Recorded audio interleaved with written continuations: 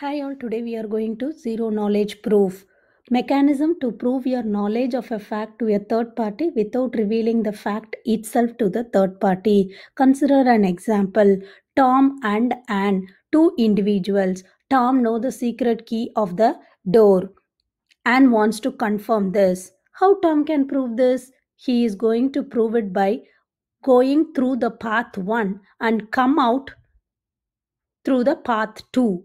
For that, he is going through path 1 using the secret key, unlocks the door and come out through the other way. This confirms that Tom knows the secret key of the door.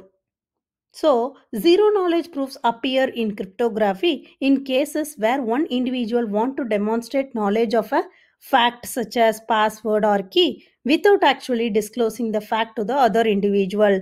This may be done through complex mathematical operations such as discrete algorithm and graph theory.